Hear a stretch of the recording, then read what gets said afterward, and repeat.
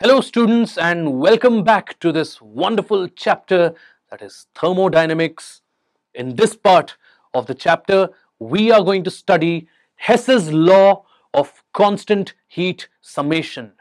Okay, एक बहुत ही अच्छा law है Hess's law of constant heat summation. Enthalpy के ऊपर we have been talking all this while. We've been discussing about enthalpy, what is change in enthalpy, how do we calculate enthalpy, enthalpy of physical changes, enthalpy of chemical changes. ये सारी चीजें हम लोग ने enthalpy के ऊपर discuss की हुई हैं.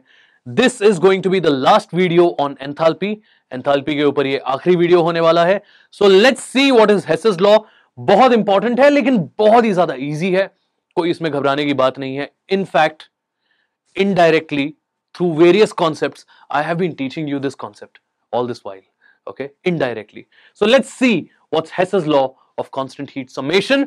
What we are going to do is we are going to consider a reaction, a chemical reaction where reactant A is getting converted into product D. Okay, A जो है वो D में convert हो रहा है. ये जो reaction है it can happen in multiple ways, you know. A getting converted to B, इस रिएक्शन का एक अपना एनर्जेटिक्स है, एक अपना सिस्टम है, अपना ही एक डेल्टा H है इसका. Let's call it delta H1. Then B getting converted to C, इस प्रोसेस का अपना ही एक एंथैल्पी चेंज है, let's call it delta H2. And finally C getting converted to D. Okay, और इस प्रोसेस का भी अपना ही एक एंथैल्पी वैल्यू है, let's call it delta H3. So we have seen how A is getting converted to D in 3 steps. हर एक step में कुछ एनर्जी चेंजेस हो रहे हैं, तो उस पर्टिकुलर स्टेप का, उस पर्टिकुलर रिएक्शन का अपना अपना डेल्टा H का वैल्यू है. यही जो रिएक्शन है ये डायरेक्टली भी हो सकता है. I mean A can directly give you D. Okay, if this happens तो इस प्रोसेस का भी अपना एक डेल्टा H का वैल्यू है. Let's call it path 2. Okay, ये रिएक्शन है, इसको पाथ 2 कहते हैं. और इससे रिलेटेड, पाथ 2 से रिलेटेड जो एंथैल्पी चेंज है, let's call it delta H. Very simple. तो हमने ये देखा है कि A जो है वो D में कन्वर्ट हो रहा है डायरेक्टली या फिर थ्रू स्टेप्स. ओके, डायरेक्टली अगर होता है तो it is called as delta H, और अगर इनडायरेक्टली होता है तो अलग अलग स्टेप के अलग अलग एंथैल्पी के वैल्यूज हैं हमारे पास. I hope this is clear to you. But हमने एक चीज पहले स्टडी कर रखी है. We have studied this before, that enthalpy जो होता है it is a state function. We have seen before that enthalpy is a state function. It does not depend on the path. Path के ऊपर उससे कुछ फर्क नहीं पड़ता है. It only depends on initial state and final state. सिर्फ initial और final state के ऊपर डिपेंड करता है. ये नहीं देखता है कि ये मल्टीपल स्टेप्स से हो रहा है या एक स्टेप से हो रहा है. इसको किस चीज से मतलब है? पहले कंडीशन से फाइनल कंडीशन पे आ रहा है, from the initial condition to the final condition. And if the initial condition and the final condition is the same, अगर इनिशियल और फाइनल कंडीशन सेम है, इट डजंट मैटर कौन सा पाथ लिया है, तो इसका मतलब चाहे आप शॉर्ट पाथ लीजिए या लॉन्ग पाथ लीजिए, delta H is going to remain the same. It's a state function. Path से इसका कोई लेना देना नहीं है. आप कोई भी पाथ लेंगे, overall enthalpy change is going to remain the same, and this is exactly what is Hess's law. Okay, the change in enthalpy for a chemical reaction is the same whether the reaction takes place in one step or whether it takes place in a series of steps. अब आप कहेंगे ये तो sir हमें पता ही है, because this is exactly how you define a state function. It doesn't depend on the path. It only depends on the initial and final state. And I will say, yes, you are right. It is that simple. इसमें और कोई नई चीज ऐसी नहीं है, बस ये है कि enthalpy is a state function, जो हमने पहले ही पढ़ा हुआ है. So it doesn't depend on the path. आप चाहे एक स्टेप में रिएक्शन करिए या सीरीज ऑफ स्टेप में रिएक्शन करिए, एंथैल्पी को उससे कोई फर्क नहीं पड़ता है. I hope this is clear to you. इसको हम इस तरह से भी देख सकते हैं, जो A से D में कन्वर्जन हो रहा है उसमें, उस पूरे प्रोसेस में, in the first step where A is getting converted to B, let's say the value of delta H here is delta H1. In the second step, where B is getting converted to C, the value of delta H is delta H2. And in the third step, where C is getting converted to D, now the value of the enthalpy change will be delta H3. And if you add up all the equations and you get the direct equation, that is from A to D, here you will find out that जो total होगा इनका delta H1 plus delta H2 plus delta H3, it will be the same as delta H. I hope this is clear to all of you. Now, one thing here is that ऐसा ही एक काफी similar concept हमने one of the previous videos में study किया था जब हम देख रहे थे enthalpy of physical changes. Enthalpy of physical changes जब हम पढ़ रहे थे उसमें भी phase transition, तो वहां पर हमने एक ऐसा कॉन्सेप्ट देखा था कि enthalpy of sublimation is equal to enthalpy of fusion plus enthalpy of vaporization. ये भी एक तरह से Hess's law of constant heat summation ही था. This was a type of Hess's law of constant heat summation.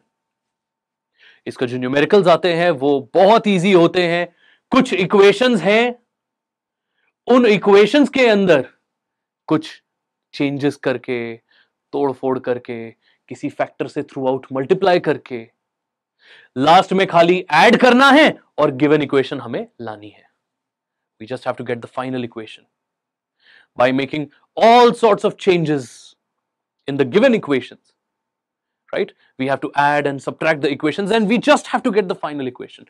Only catch is कि जो changes हम equation में करते हैं बस वही सेम चेंजेस हमें डेल्टा एच में भी करते जाना है. और अगर हम ऐसा करते जाएंगे तो जैसे ही हमें फाइनल इक्वेशन मिल गई तो उसी तरह से हमें डेल्टा एच की भी वैल्यू मिल जाएगी. जैसे यहां पर हमने जब डायरेक्टली दोनों इक्वेशंस को ऐड किया हमें सब्लिमेशन की इक्वेशन मिल गई. हमने इन दोनों को भी जब ऐड किया तो हमें अपनी गिवन वैल्यू भी मिल गई. तो इसी तरह से Hess's law of constant heat summation के न्यूमेरिकल्स आते हैं which are very easy to solve. And अगर ऐसा न्यूमेरिकल आपके बोर्ड एग्जाम में या आपके स्कूल के एग्जाम में कभी अगर ये पूछा जाता है तो you really should not leave it. ये हाथ के मार्क्स हैं जिनको कभी छोड़ना नहीं चाहिए, राइट? नाउ हमने देखा था कैसे टाइप 1 में ये अलग अलग किस्म के फॉर्मूले हम यूज करने वाले थे, right? These are all the different formulae which are used when we solve type 1 numericals in thermodynamics. Now let me quickly tell you what are the important formulae of type 2, that is enthalpy related. Enthalpy से related ये तो सारे जितने भी हैं these are all related to work. Okay? Enthalpy से related ऐसे कौन से formulae हैं जो हमको पता होने चाहिए? Let's quickly take a look. There are around 6 or 7 types of such formulae or such numericals which are commonly asked from enthalpy. So let us see type 2 formulae. सबसे पहला वाला जो है that is the first law of thermodynamics, delta U is equal to Q plus W. Sign convention आपको याद रखना है. Heat absorbed positive, heat given out negative. Compression, work done on the system, positive. Expansion, work done by the system, negative. So you have to remember the sign conventions here. फिर उसके बाद अगला formula आता है enthalpy के ऊपर, delta H is equal to delta U plus P delta V. Okay, this is basically the definition of enthalpy, which is defined as the sum of internal energy of the system plus energy that arises due to pressure and volume. We have already seen this. यहां पर हमने ये देखा था कि जब कोई chemical reaction होता है तो वहां पर हम इस इक्वेशन को हम ट्वीक करके ऐसे लिख सकते हैं, delta H is equal to delta U plus delta NGRT. Remember delta NG यानी कि change in the number of moles of gases. Okay? Solids और liquids को हम यहाँ इग्नोर करेंगे, सिर्फ gases के number of moles का हम change यहाँ पर निकालेंगे. Change कैसे निकालते हैं हम लोग? Change कैसे? Product minus reactant. So number of gaseous reactants products के minus number of gaseous moles reactant के. Okay?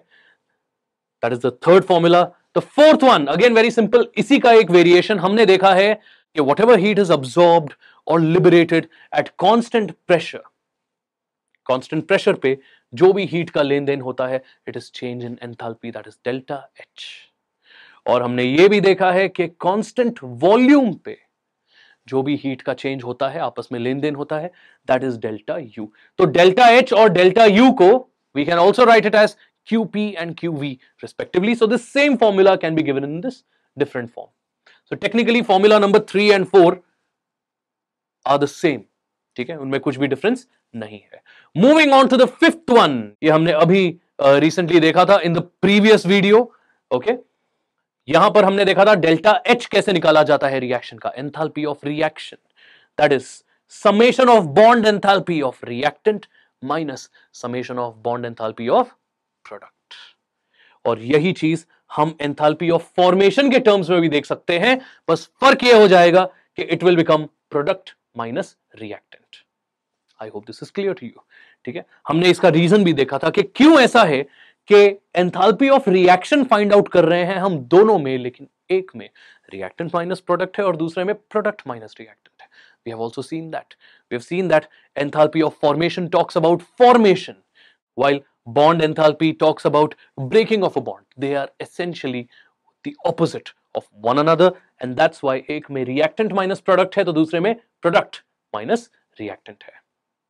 और जो last type का sum पूछा जाता है from enthalpy especially, that is Hess's law of constant heat summation, इसके लिए आपको कोई फॉर्मूला याद रखने की जरूरत नहीं है, बस आपको ये देखना है कि given equations क्या है, उनके डेल्टा एच के वैल्यू क्या है, आपको कौन सा इक्वेशन चाहिए, make whatever changes you have to make in the given equations, make the same changes in the delta H value, and finally when you get your required equation you will also get your required delta H value. Very simple sums to solve. So I hope you've understood all these formulae, you've also understood how to solve numericals on this. याद रखिएगा जो sign convention होता है, work का sign convention अभी मैंने आपको थोड़ी देर पहले बताया था। एंथैल्पी एक तरह से एनर्जी की ही बात हो रही है, तो इसका साइन कन्वेंशन एनर्जी के साथ ही जाता है। Endothermic positive, exothermic negative. Okay, इसका मैंने आपको एक एनालॉजी भी बता के रखा हुआ है। जेब में पैसे आते हैं तो बैलेंस पॉजिटिव में जाता है, सिमिलरली जब एनर्जी आती है एंडोथर्मिक पॉजिटिव, जेब से पैसे जाते हैं तो बैलेंस नेगेटिव में जाता है। तो वैसे ही जब एनर्जी रिलीज होती है exothermic, the change in enthalpy is negative. Okay, so I hope you have understood all these concepts. Thank you so much for watching. Do like, comment, share and subscribe, and do not forget to press the bell icon so that you do not miss any of our updates. Thank you.